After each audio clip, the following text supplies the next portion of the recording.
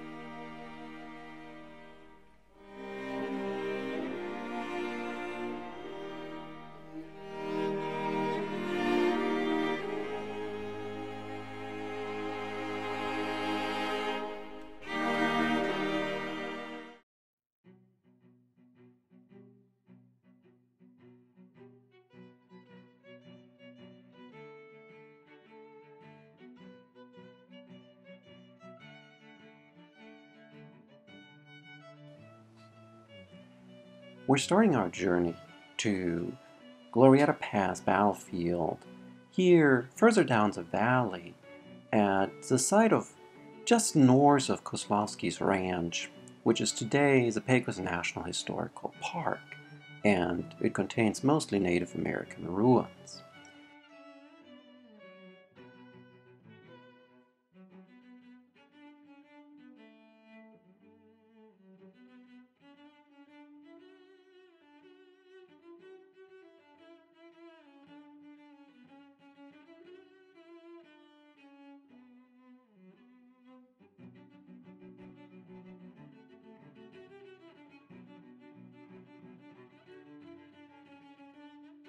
At dawn on March 28,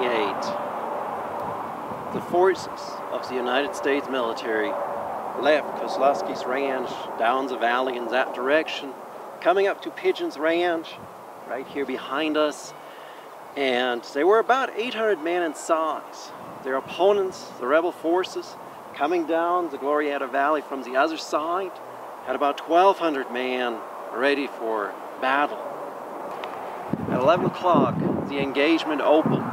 Down the valley was the Texans meeting, troops from Colorado and U.S. regulars. It was a very swift engagement out there. For 10 minutes they fought, and then marched down this valley. We have a second engagement, a little bit up the road from here. And here at Pigeon's Ranch is the final stand of the U.S. forces. The ranch house behind us, it would have been an adobe wall behind which Sloss's forces placed artillery and made sure to have the open ground in front of them covered with that artillery. The high ground to our side here contained cavalry forces with repeater rifles that were supposed to shoot into the rebel flanks.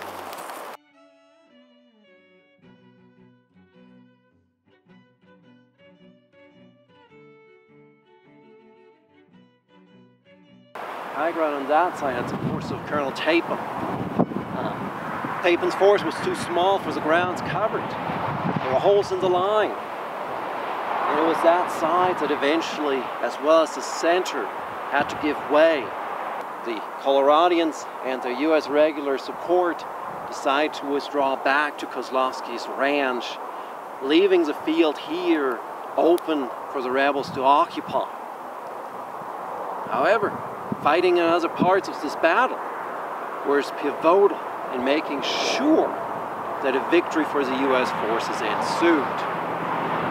Here at Pigeon's Ranch, U.S. forces left behind a large number of wounded men.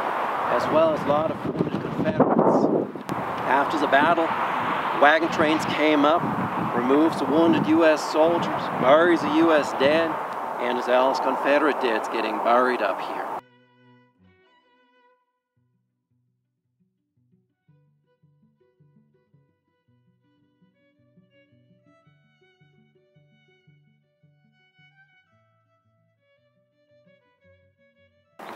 We're now in the final battlefield of the Battle of Glorieta Pass and Apache Canyon. Doesn't look like much. Unfortunately, much of the area today is closed off, and Johnson's Ranch is unfortunately gone, of course.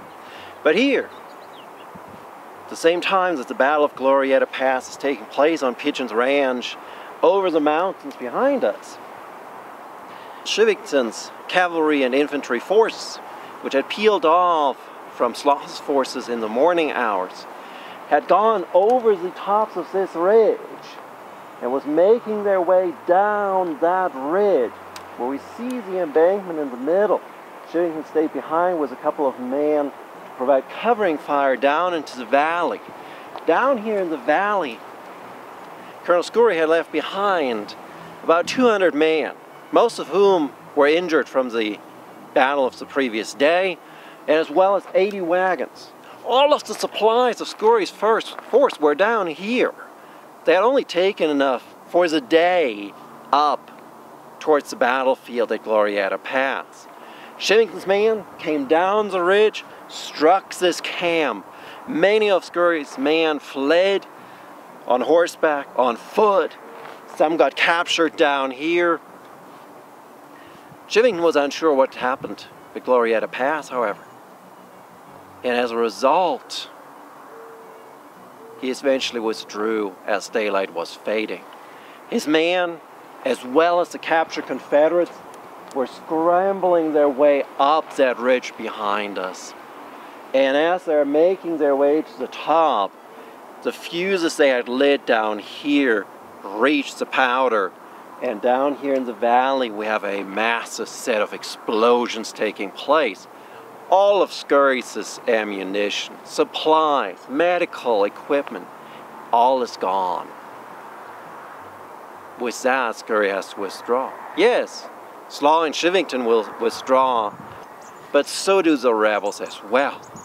And at the end of the day, it is the battle here at Glorieta Pass that ends Sibley's New Mexico invasion and forces him to withdraw back to Texas, saving New Mexico for the United States.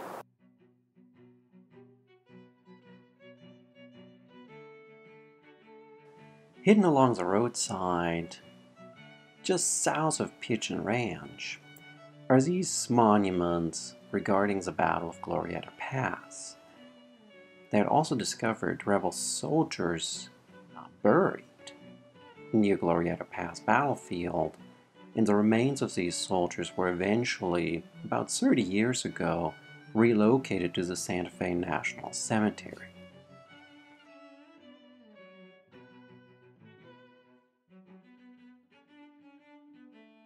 One of the things we should consider that is oftentimes commented on by both sides, really, during the battle, is the low visibility. And as we look around through this landscape, we can really see why they complain so much about low visibility. It's so surprising, actually, considering having walked this part here a little bit, how little they complain about the ability to step places, how much undergrowth there is. But the visibility is definitely an issue with all this tree growth.